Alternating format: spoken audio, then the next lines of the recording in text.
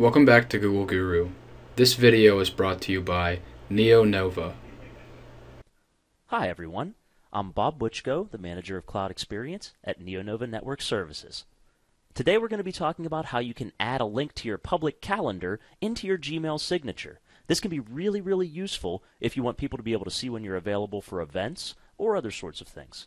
So the very first thing you need to do is set your calendar to be public. So log into your Gmail and click Calendar. And you'll see that it brings up your calendar. Now, you can share any calendar that you want, but for this demo, we're going to be sharing your personal calendar. So mouse over the one with your name. You'll notice a little arrow appears off to the right. Click that arrow and then click Share this calendar.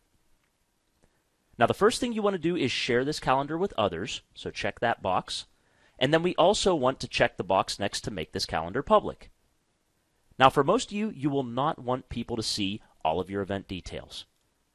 So change that drop-down to See Only Free Busy, and then click Save. So now your calendar is public, but how do people get to it?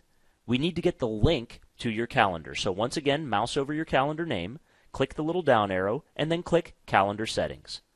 You'll notice there's a calendar address field. Next to that is an HTML button.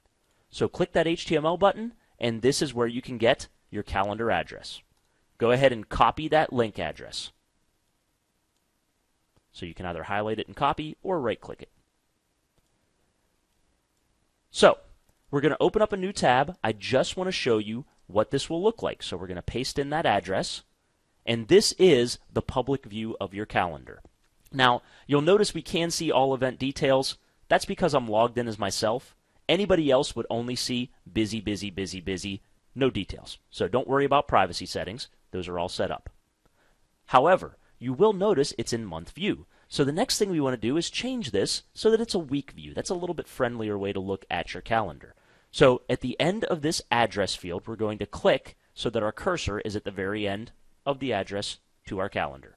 And then we're going to type in ampersand mode equals WEEK, all caps. Mode equals week. And you'll notice that'll give us a nice week view of our calendar.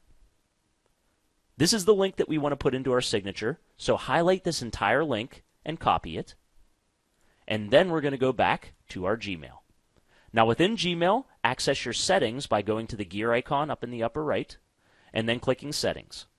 And then scroll down to the bottom, and you'll find your signature. Now within that signature, you want to put some sort of link text, such as see when I'm available, or perhaps view my public calendar. And then once that's in, highlight it, and then click the link button. And then we're just going to paste that link to our calendar with the ampersand mode equals week on the end of it, and click OK. Now that link is in our signature, we just scroll to the bottom, save our changes, and now anytime you compose a new message, the person who gets it is going to be able to see your public calendar. Thank you for joining me today, folks. I hope this was useful, and have a great day.